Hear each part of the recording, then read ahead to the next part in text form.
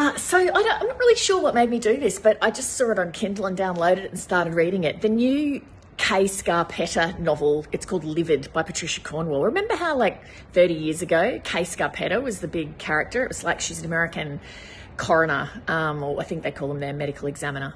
And she, you know, works with detectives and police person Marino and blah, blah. Anyway, I started reading it.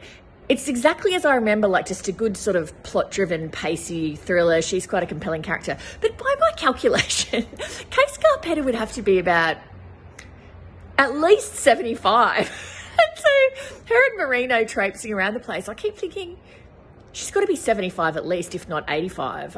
But she never kind of seems to age. But anyway, if you were a fan of that back in your 20s, like I was, and you're just looking for a decent, you know, thing to read at the beach or whatever, it's good.